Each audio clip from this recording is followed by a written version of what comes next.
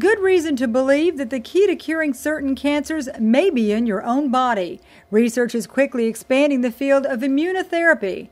Immunotherapy is really using the patient's own immune system to trigger a favorable response against the tumor.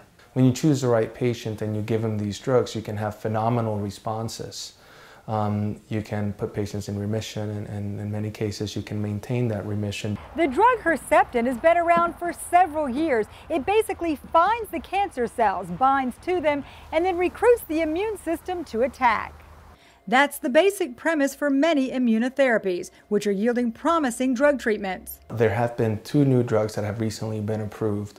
One is for prostate cancer, and then the other one just got approved the first week in May, and that is for melanomas. Both drugs are very new and early in their usage. While trials went well, doctors will need to get comfortable using them. It's going to take a little bit of time before those of us that are in private practice really gain a better understanding of what the real side effects are once you start using them in a broad population.